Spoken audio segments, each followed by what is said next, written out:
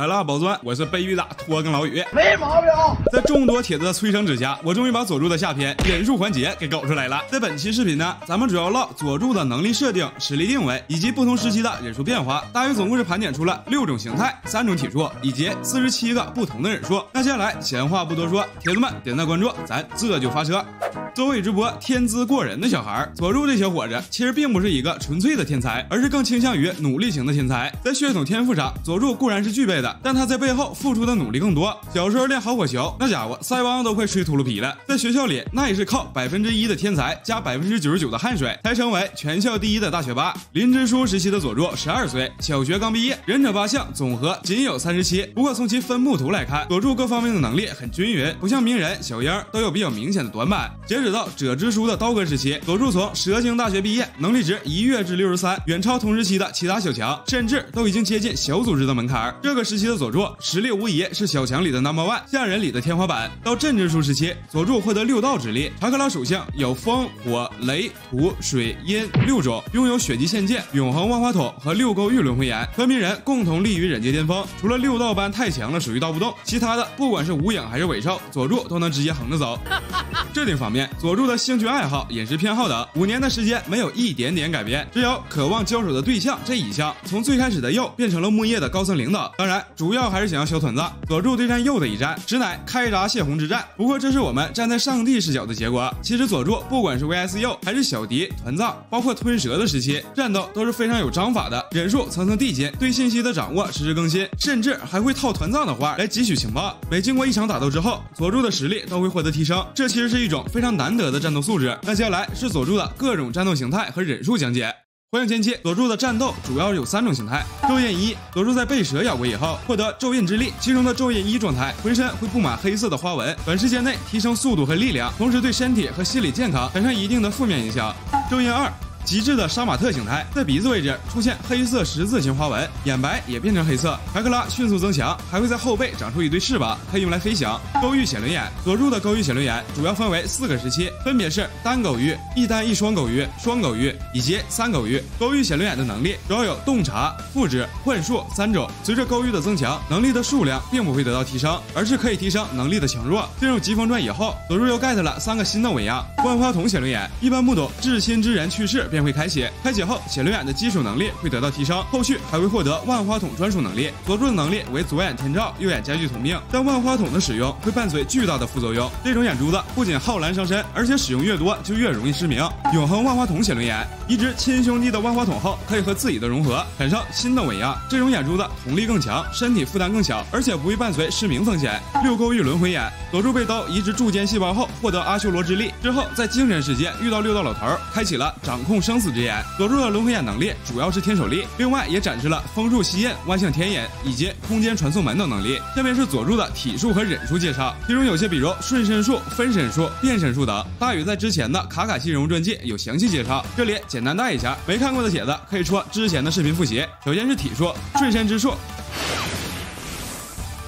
影武叶，佐助用显轮眼靠劈的小李的体术，这是表莲华的起手招式，属于一种高速移动的体术。先用下段踢将对手踢至半空中，然后再给予致命打击。之字连弹，从影武叶衍生的招式，对击至半空的敌人进行连续攻击，每攻击一次，对方的下落速度都会更快，以此来提升敌人落地时所受的伤害。下面是比较基础的忍术，挣脱术。一种用来脱离危难的技术忍术，被捆绑时通过解开绳结或让自己关节脱臼的方式来挣脱束缚。掏手里剑之术，这是一种柔软且具有弹性的半透明橡皮筋，绑在苦无或手里剑上，在射出后可以改变其飞行轨道，在有意识的情况下进行佯攻，是一种具备战略拓展性的招式。解轮眼操风车3支大刀，原先扔出去的苦无手里剑都是佯攻，而真正的攻击是被橡皮筋扯回来的第3把刀。这个术需要用到写轮眼的洞察力，以此来判断敌人的行动。风魔手里剑、影风车，这里林之书翻译为影手里剑之术，和疾风传时期鹿丸的另一个术重名了。佐助的术是将2支手里剑重叠在一起射出，让敌人只能注意到其中一个，这样另一支手里剑就可以从死角处发动突袭。这枚手里剑有时候确实是手里剑，但有时候也有可能呢是鸣人。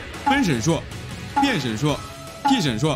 影分身之术。大蛇流替身术，通过蜕皮来脱离攻击的一种替身术。通灵术，佐助的通灵兽有好几只，最早期的万蛇随小迪召唤的派大星，后来的鹰叫加尔达，是佐助失去咒印之力后用来飞行的坐骑。新三忍时期的通灵兽是青蛇，青蛇称佐助为傻子 gay 大人，因为曾被佐助救过，所以对柱子忠心耿耿。除了这些之外，佐助还有几个无需结印也可以施展的通灵术。潜影蛇手，从手臂处召唤的蛇可以出其不意的咬住或缠住敌人，这些蛇具有高于普通蛇的力量和智慧。蛇逆咒缚，事先指定好要召唤的位置，无需用血和结印就可以瞬间发动。从袖口出现的2条大蛇可以对敌人进行捆绑、伤害，甚至是毒杀。雷光剑化，一种忍具通灵术，事先在衣服或袖子处封印好忍具，等到施展的时候，只需要触碰数时就可以触发。因为拔刀的速度极快，甚至可以用电光火石来形容，因此取名为雷光剑化。解邪法印和卡卡西的风邪法印是成对的忍术。佐助通过回忆前者的术士，利用红豆身上的咒印释放大蛇丸的查克拉，并将其召唤出来。下面是遁术类的忍术，佐助常用的有宇智波祖传的火遁，以及个人风格极其明显的雷遁。首先是火遁，在之前的宇智波止水人物传记也有详细介绍。火遁豪火球之术，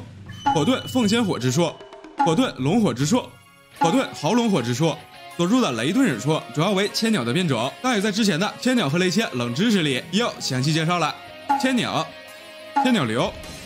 千鸟千本、千鸟锐枪、草剃剑、千鸟刃、千鸟手里剑、麒麟、剑与雷神、千鸟光剑、千鸟星碎。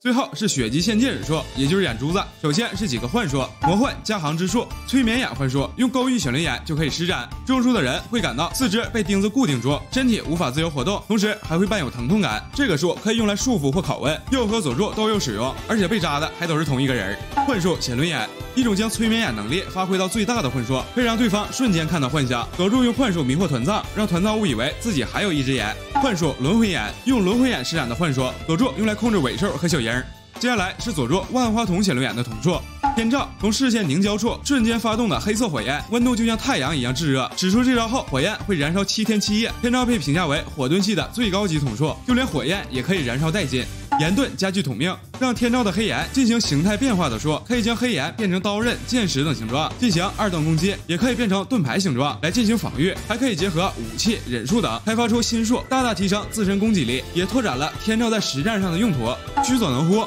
将万花筒显轮眼磨练到极致的人所施展出的万花筒图术。须佐能乎其实是一种守护神，既是绝对的防御，也具备无与伦比的攻击力。但同时，在未开启永恒万花筒的情况下，须佐能乎也会侵蚀施术者的生命。仙术须佐能乎结合重武的自然能量咒印所施展的须佐能乎，须佐之男浑身布满黑色花纹，攻击带有仙术属性，可以对6道状态的敌人造成伤害。微装须佐能乎和鸣人的组合忍术，将须佐能乎作为铠甲套在九尾身上，因为九尾具有强大的破坏力，须佐能乎又是绝对防御，这招攻守兼备，可以充分发挥出双方的优势。完全体须佐能乎，公式书翻译为完成体须佐能乎，是将万花筒显轮眼的力量发挥到极致的人才能使用的忍术。这种形态的须佐大小超越山峰，呈现武神姿态，自身可以释放忍术，其武器可以轻松劈开山脉，背部的铠甲还可以变化为翅膀飞翔。须佐能乎终极形态，将须佐能乎作为查克拉容器及其9只尾兽的查克拉融合成人形，这种形态的须佐犹如鬼神般强大。佐助对查克拉的融合程度曾被九尾评价为堪比6道仙人。